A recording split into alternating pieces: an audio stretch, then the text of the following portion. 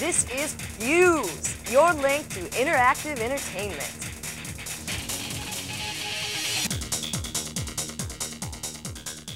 Hi, I'm Derek. Welcome to the first edition of Fuse. Hey, and I'm JC. Fuse is your connection to the world of electronic games. And for the occasion, we put together a great show.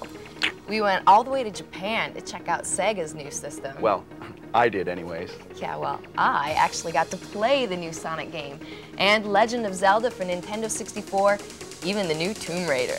And we got the crazy crew from Game Informer magazine who will give us the okay on lots of cool new games.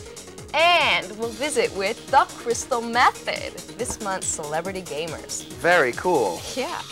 But first, here's Cool Derek with Fuse News.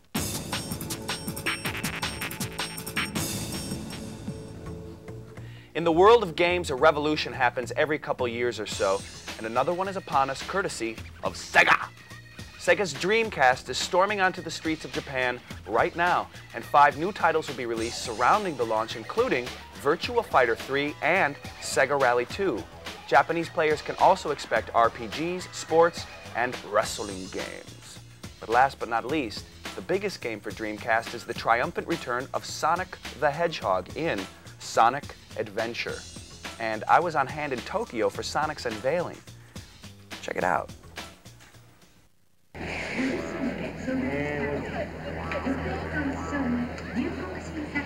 Fuse has hit Tokyo.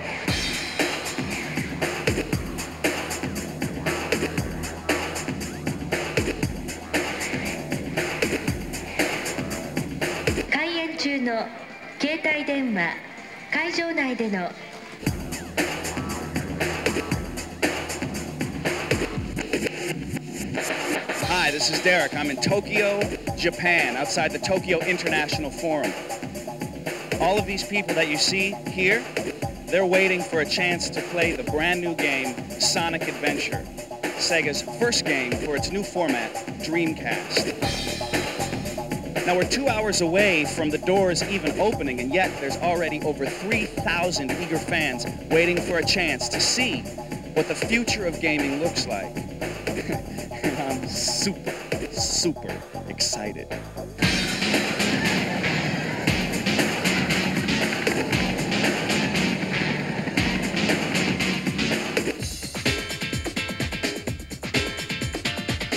We're now inside the Tokyo International Forum, heading upstairs where everything's going to happen. Sonic Adventure, first time seen by human eyes. I mean, you know those people at Sega. They're not human. Excuse me.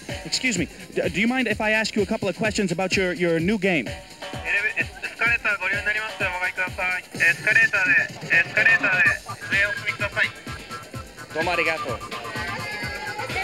Get your programs here. This is going great, isn't it? This is great, yeah.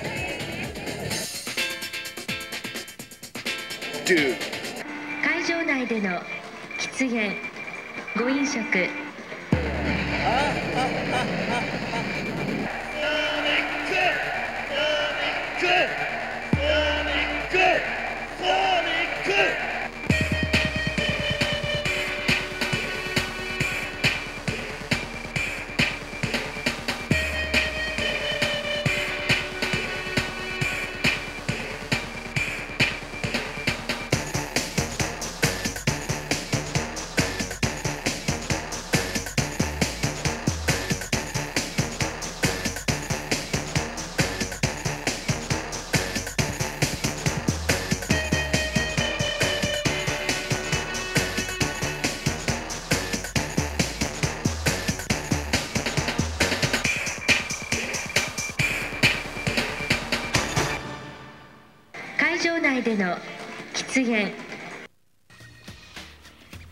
Sonic and Dreamcast will be introduced in Japan on December 27th.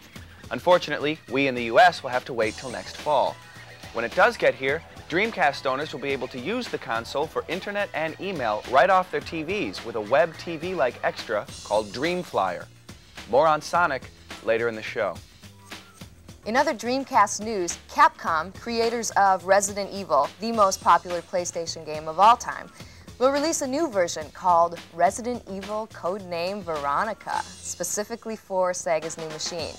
In this Resident Evil installment, Claire Redfield journeys to Europe to find her brother. Capcom has plans to design other Dreamcast games, including Power Stone, a polygonal fighting game along the lines of Street Fighter EX. That small hatch on top of your Nintendo 64 does big things. When the Nintendo 64 memory expansion pack is plugged into the system. The expansion pack, which adds an additional 4 megabytes of RAM to the N64, is available now. Retailing at a price of $29.95, the item will double the N64's current RAM specs. That means high-resolution graphics.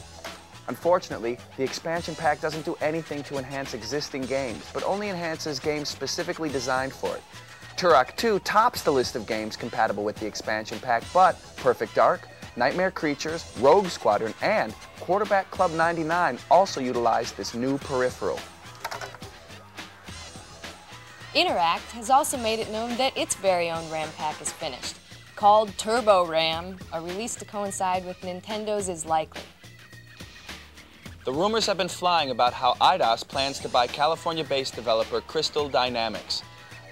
Well, now it's cold hard fact. The acquisition is worth $47.5 million and will bring some of the industry's best-known characters together under one umbrella. Most notably, Lara Croft and that crazy gecko Gex. Eidos has no plans to change the operations of the Crystal Dynamics studio or staff. The Crystal Dynamics lineup for 98 and 99 is still intact. Expect to see Gex 3, Deep Cover Gecko, and the highly acclaimed Legacy of Kain, Soul Reaver, in early 99. We'll have more details on Soul Reaver a little later. Midway, creators of the arcade football hit Blitz, is currently programming a new title featuring players and teams from Major League Baseball. Just like Blitz, Midway's baseball title is said to stretch the rules of baseball a bit. Ouch. Expect to see some disturbing action when this game hits the arcades next spring. Yow! Sorry, WCW fans, but the Ultimate Warrior will not be a playable character in the upcoming N64 game, WCW NWO Revenge. THQ had apparently reserved a space for Warrior, but there were too many questions surrounding his allegiance.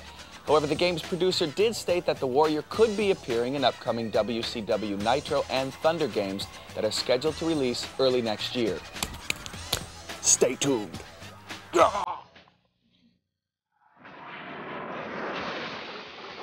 Let's rock.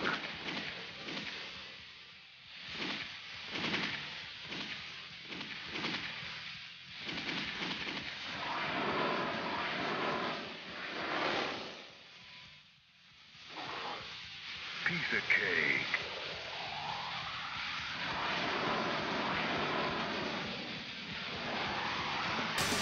Who wants some?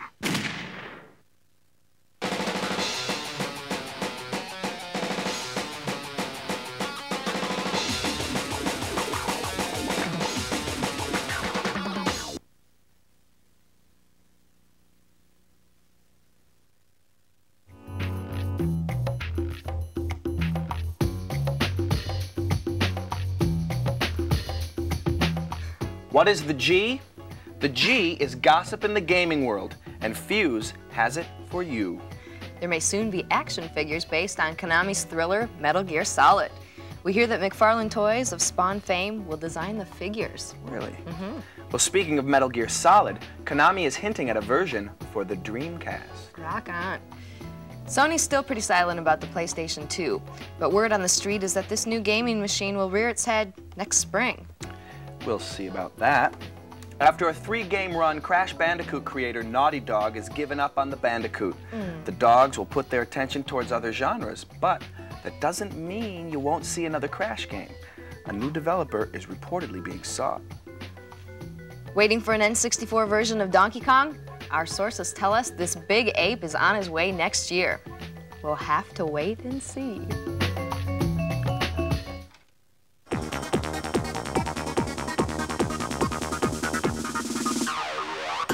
In Future Shock, we profile games coming to you in the near future. Crash is back in Crash Bandicoot Warped. Follow Crash and Coco on their hardest adventure yet, this one featuring 3D jet ski and biplane levels. With an extra time trial feature, Crash Warped is one game you'll want to go back to again and again and again, starting in November from PlayStation. Our next game is a sequel to Abe's Odyssey, called Abe's Exodus. It's very much like old SNES games as you attempt to solve puzzle screens. A feature called GameSpeak allows you to interact more realistically with other characters. Game Boy announces an end to squinting. That's right, Nintendo has brightened up the world of Game Boy with Game Boy Color. It's the same old Game Boy, but with the vibrant color screen, so you won't burn your eyes out trying to tell the difference between 20 different shades of gray. Game Boy Color will be in stores by Thanksgiving. When the first Game Boy debuted in '89, the first game available was the original Tetris. Appropriately enough, the first game for Game Boy Color will be Tetris DX. Still Puzzle Champ, but this time in 56 colors. It's amazing how Game Boy keeps evolving.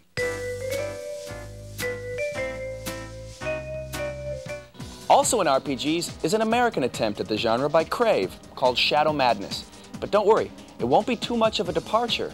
The main designer, Ted Woolsey, was extensively involved in the American translation of Final Fantasy II and III. The soul of hoops is back this year with NBA Live 99. For the first time, players on screen have movements and facial expressions accurate to their real-life counterparts. Through new artificial intelligence, characters even react realistically. You'll be able to draft an entire custom team or league. Whoosh! Two! South Park fans, rejoice! All your favorite South Park characters are in Acclaim's new South Park game for the N64, including Cartman, Kyle, Stan, Kenny, Chef, and the infamous Mr. Hanky. Hidey-ho! The plot, as if they needed one, centers around the mayhem caused by a comet heading towards South Park. Will they survive?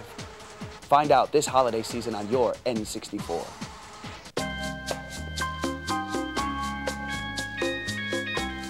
The Legacy of Kain, Soul Reaver, is like Metroid, Zelda, and Tomb Raider all rolled into one. In the sequel to the popular adventure game, Kain is now the villain as you become Raziel, a vampire and former underling of Kain. Ha ha ha. The game features some impressive artificial intelligence, along with numerous animation scenes. Expect Soul Reaver to hit stores early in '99.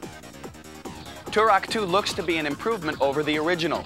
Utilizing the RAM pack, the game has higher resolution, so you won't see the polygonal graphics building in the distance or so much of that annoying fog. The game covers 6 different worlds and features the best weapons ever seen in a game. Bulletproof. Good thing I've been playing Siphon Filter, an action thriller for the PlayStation. You take the role of arms expert Gabriel Logan as he attempts to stop a group of terrorists with a strange and deadly biological virus. Expect tons of cool weapons, a huge 3D environment, and plenty of action when this game hits next spring. Twisted Metal 3 has been developed by a different creative team than its predecessor, but with realistic car physics and returning characters like Sweet Tooth, Spectre, and Shadow, things are looking up. Well, that's it for previews. Now, here's JC as we cover the scoop on 3 really big games.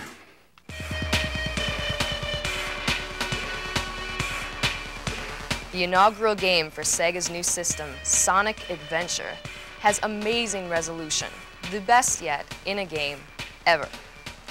Sonic and 5 other characters each have different adventures during the course of the game. The adventures overlap, detailing the release of chaos by Dr. Robotnik.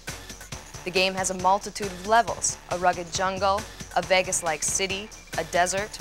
The coolest thing about the levels is that certain areas are only accessible by certain characters.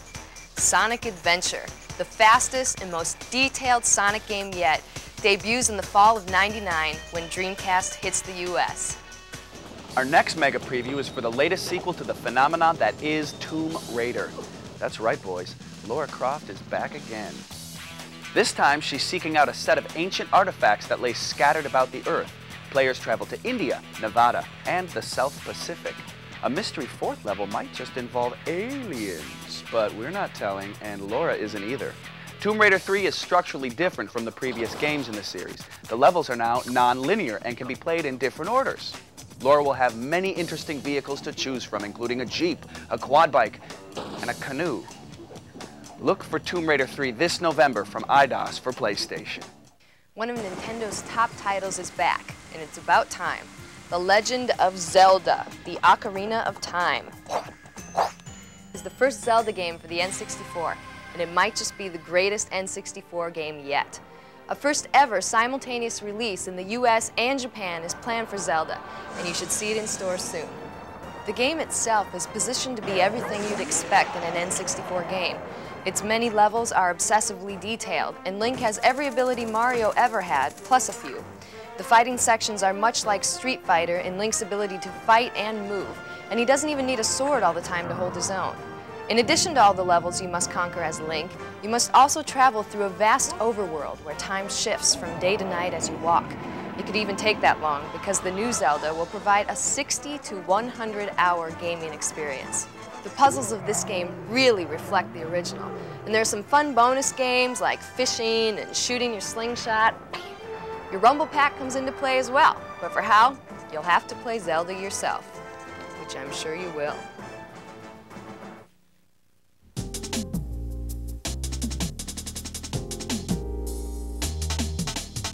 Here at Fuse, we're not about games all the time. Well, actually, that's not true. However, we are about seeking out cool people in the world of entertainment and getting their impressions on the world of interactive games. Recently, we had a chance to speak with Ken Jordan of the Crystal Method on the tour bus between gigs. He told us about electronic music, the effect of video games on the youth of America, and the use of the Crystal Method's music on PlayStation's Nitrous Oxide. He's this month's Celebrity Gamer. Fox Interactive is sponsoring the tour, and they make N2O. The Fox dudes called us up in LA, and they're big fans of the band, and they really liked our music. They really liked the album, and they had finished the game, and they had kind of contracted out someone to do music for the game, but it sounded like all like Pong, kind of like, it sounded like video game music, like bing, bing, bing, bing, bing. So they called us up and they like asked us to come over to the Fox building to check out the game. They had just ran our CD, you know, through a stereo while we were playing the game, and it just like really worked good. So it's just, you know, you're in a spaceship shooting bugs, you know, it's nothing too detrimental to our precious youth. Our feeling about including live musicians in our live performance is kind of interesting because, I mean, we've been playing live shows since like January of '95, and our concept has been the same pretty much from the beginning. If we did bring out a drummer and we try to teach him the drum parts that are on the record, right, there's no way in hell he's ever going to play it as well as I programmed the drums. He's not going to get those same sounds ever in a million years. So the truest representation of what we do is actually the way we perform live. We try to make our records sound like humans made it versus a machine made it or a computer made it or whatever. We use technology just to facilitate the best recordings we can possibly make. We don't use technology to write our music or to make our music. We're not out trying to preach. I mean, we really are just trying to make records that people really think sound great, and we're not trying to like win back our ex-girlfriend or anything with our song. It's like we want you to hear a song and like get goosebumps, sweat, throw up, and then like, you know, have an orgasm all in one, every song. That's what we're going for.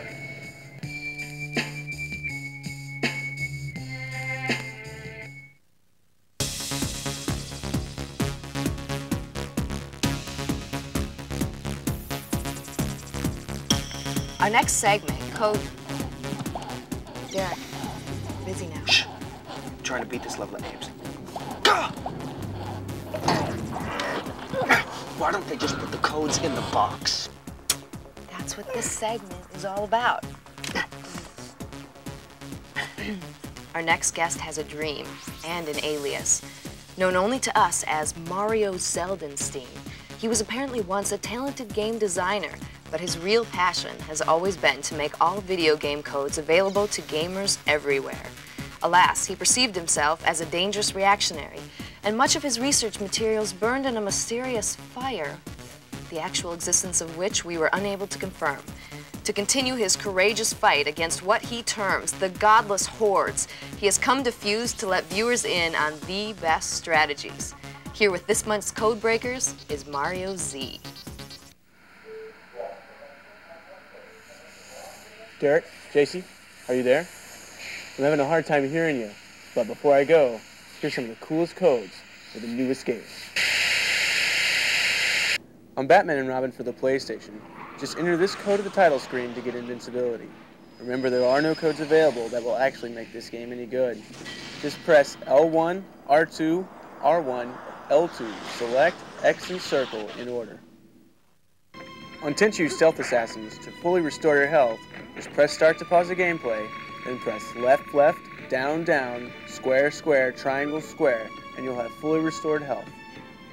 For level select, select a character, then hold R2 and press left, left, down, down, square, square, triangle, square. Press down on the joypad to choose your mission. For more types of items, go to the item selection screen, hold R1, and press left, left, down, down, square, square, triangle, circle. To increase your item inventory, go to the item selection screen, hold L2, and press left, left, down, down, square, square, triangle, X. On Mission Impossible for the Nintendo 64, just enter these codes at the mission selection screen. If you did it right, you'll hear the phrase, "Ah, that's better." Remember, the Z button is on the back.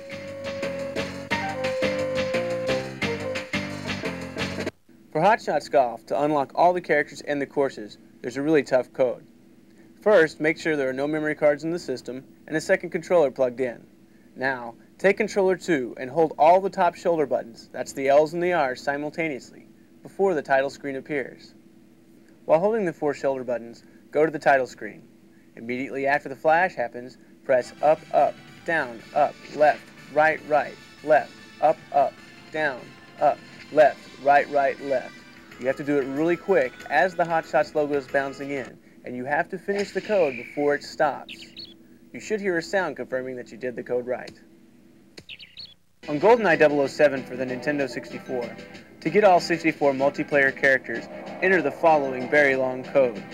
Now, this code can be entered anywhere, but we do recommend entering it on the character select screen with Moonraker Elite highlighted.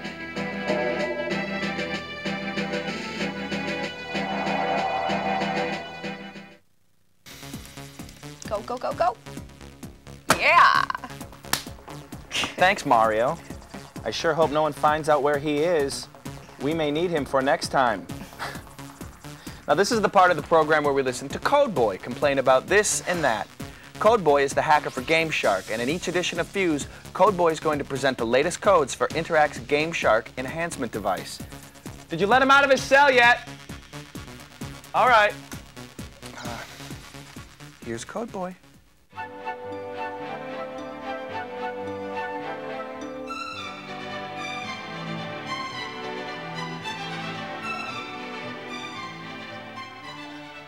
Howdy, I'm Codeboy. Guess I'm stuck talking to you as some kind of penance, so let's just try and get through this in one piece. You guys send me tons of email every day requesting codes for all the new games. Now, I realize that none of you are as good as I am at games, but I am a paid professional. Some people don't even wait for the game to come out before they decide that they need help. Now, I love hacking codes for most of the games that come out, but what I do only takes a few hours. The programmers who did the real work on the game spent months, sometimes years on these titles. After all that work put into a game, it may be worth having a look. Just maybe the game's enjoyable the way it is. So, play the game at least once without any codes, the way it was meant to be played. And then 30 seconds later, go back in with the Game Shark and wreak havoc on whatever creature took you out moments after the opening credits rolled for the first time. Alright, now I guess it's time for a demonstration of the Game Shark in action. If you have a PlayStation and you don't have Tenchu, well, anyway, there's the code at the bottom of the screen. Write it down, I guess. Now you can carry a limitless amount of throwing stars, grenades, fire scrolls, and whatever else you want. See? No carry limit. It just makes sense. Okay, you'll notice that there are no codes on the screen right now. It's because I don't feel like putting them up. These codes will be in the big list, so get off my back. With the codes running, you'll start the game with every weapon that's available, and you can select them at the press of a button. You can also restore your health real easy like. Or finish the game for yourself, like I said earlier, which just makes it too easy. Here's some new GoldenEye codes. Well, Here you go. Now you can be completely lazy. All your objectives are complete when you enter the game. You're invisible to the people that want to kill you. You can walk through doors, you know, instead of actually opening them. And you can access every level without doing a thing. There, now you can just go around killing everyone for no reason, with no purpose in life. Yep, that was a big bunch of fun. Let's have a look-see at some of the more recent codes my elves have devised. This is, obviously, a list of Game Shark codes, and the games that they will work for. If you don't have the capacity to figure this one out, pause your VCR so you can write them all down. Remember, for a freaking decent time, check www.gameshark.com and get all the latest codes, as well as my immature rantings. Now back to you, Chet, or whoever you are. Thanks, Code Boy. You rock. Who's Chet? I don't know. Finally, Play This is our segment for reviewing games that have already made it to your local video game emporium. To give you their certified opinions on the holiday's biggest hits, here's the staff of Game Informer magazine. Hope no one gets hurt this time. Yeah.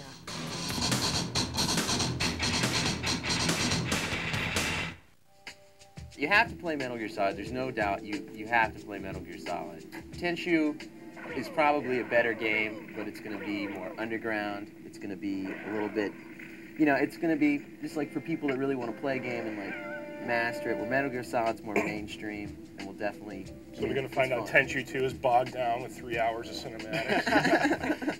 Try to be like Metal Gear Solid. I wouldn't be upset if they put, you know, like a bunch of cinematics in there. It's just, you know, it's kind of a perfect mix between the two. You need more gameplay. Like Metal Gear needs more gameplay. How did you like that? Tenchu probably could use a little bit more, you know, finish on it so that it's a little bit better, you know, as far as like just the layout. You know, like people like movies, people like getting that kind of stuff, and Tenchu doesn't have enough of the kind of extras to make people want it. I don't know. I mean, you get Tenchu, I mean, you go for Grandmaster to get the secret items. Like, you know, the stealth, you know, the new armor and all that stuff. Metal Gear, I mean, you just kind of play to see what happens next. Tenchu, you got all that, you know, the replay value of getting everything and finding out how it works. Yeah, exactly. The 3 different paths. Yep. Yeah, that's very cool. I think Revenge is an awesome grappling simulator. Grappling simulator. It's cool. I mean, it's kind of the same play control as the first one, but what they've done with the intros and the special moves and the colors and everything, it just kicks butt. Well, there's only one thing you can say. It's, I'm gonna step on your face, action. You know, it's just like, it's crazy. No warrior, from what we know, which is too bad. But yeah, but there's so many other wrestlers in there. That game is just loaded to the hilt with tons of different people to play as. It's not that much different from last year's, but all the new wrestlers just kicks butt. 4-player action. It's awesome. Killer. Yeah, multiplayer is awesome. 40-player battle royale. Yeah, it's awesome. It's huge. Rush 2 definitely blows away any of the cruising games. Yeah. Oh, yeah, yeah. And people buy that thing and it's a piece of junk. It makes them look like relics. Yeah. I'd buy that game for one reason. The stunt course. Yeah, it's awesome. Skate park for cars. Pulling off tricks. Bang, bang, bang. It's awesome. I think the racing part stinks, though. It's still so much. It's like the only time you can take a car out and like just cruise down some road and go way, way too fast off some off-ramp and just destroy it and then go like, well, it's not as extreme though as the one before. I mean, it doesn't seem like it has. I mean, if it didn't have that stunt mode, it doesn't have it. Twisted Edge snowboarding. That game's horrible. Like, yeah, it's like the game was created by Lucifer himself. Just to taunt. Playing that game's like the guy in Clockwork Orange with the toothpicks in his eyes. You're like forced to play this. You're just like, no, this is terrible. The best part about this game is I don't have to ever play it again. Yes. Right. What do you think? Duke coming out from behind the camera? I mean, it's kind of weak. Yeah. It's kind of weak. The closet, so to speak. Yeah. Well, it's you know, it's the Tomb Raider thing. You know? It's a good Tomb Raider. It's exactly like Tomb Raider. I mean, it looks, when you're watching it, looks just like Jump. I like the combat a lot better. Yeah. Yeah, the combat is better. And they're kind of going to that kind of the zoom cam thing is cool. And the, I mean, his weapons. He's got a lot better weapons. The Holy Hand Grenade is a great addition to his weapon. And the Dukeisms, man. He's just rude. Give me some sugar. Who would you compare him to? What movie or movie star? all adult films if you guys.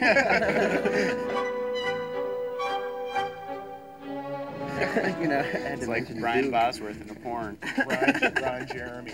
But how about, okay, Streak. You played that game, man? Streak is intense. That game is awesome. It's like Jet Moto, but you can spin faster, it moves faster, looks better.